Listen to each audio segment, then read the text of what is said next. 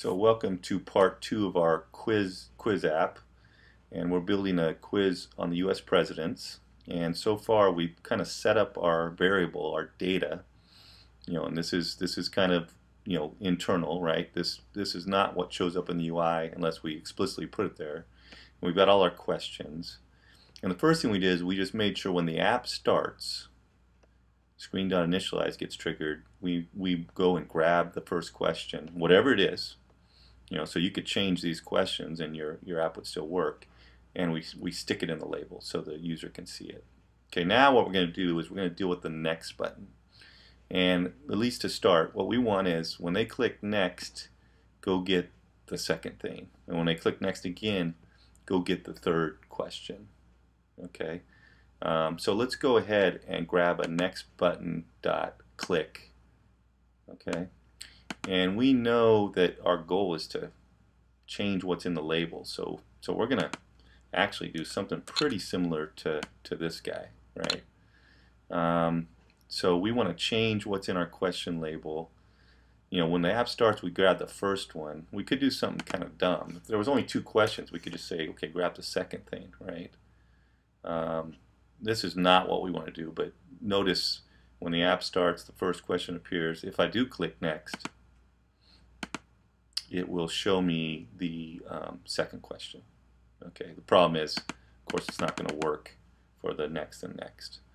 Okay, so the problem is really when the next button's clicked, we don't want to show 2 or the second item. We want to show the next item, and that's a little harder. Okay, and we have to kind of abstract and not use concrete numbers. What we need is a variable. Okay, and really what we need to keep track of is where we're at in our question list, because there's always kind of a current question we're on, and we need to know that number. So I'm going to find a variable. It's a special kind of variable called an index, or I'm naming it index, and I'm going to start it off as 1 because that's where the quiz will start on question 1.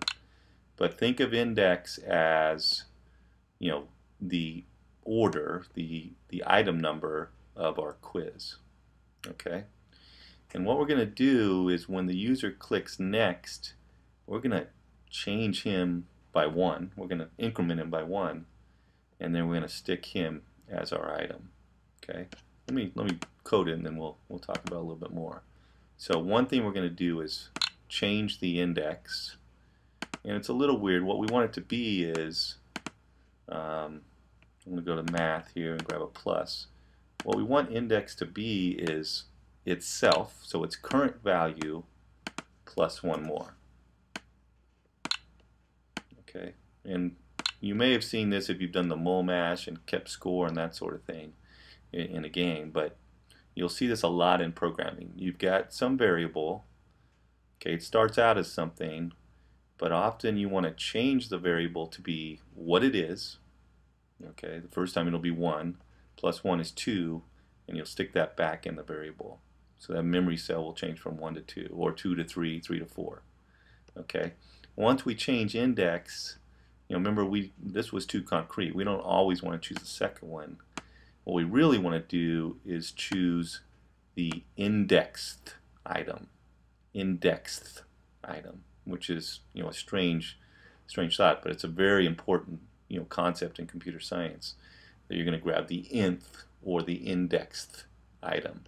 So I'm going to go over and grab a reference to index, and in fact what we're going to do is grab the next thing. This code right here grabs us the next item. Okay, I'm going to restart the emulator, or not rerun the emulator, but restart our app in the emulator. Okay, when the app starts, we should go grab the first question. Okay, when the user clicks next, we should change our variable that started out as 1 to 2, and then we should go grab the second question and stick it in the label. Okay. The next time we click next, our index should become 3, and we should show the third question. Okay, let's just first test this out. So let me come over to the emulator. I've got my first question here, so that's still working. I click next, there's the second question. Click next again, there's the third question. Okay, what's going to happen when I click next again? Well, the problem is there's no fourth item, So we're going to get an error. So I click next, and there's this error. It's pretty instructive actually. It says we're attempting to get item number 4, but our list only has 3 things. Okay, and it actually shows the things. So this is called a runtime bug. You never want your app to have a bug like this, because certainly you don't want your users to see this. So we're going to have to do some more logic to make our app work correctly.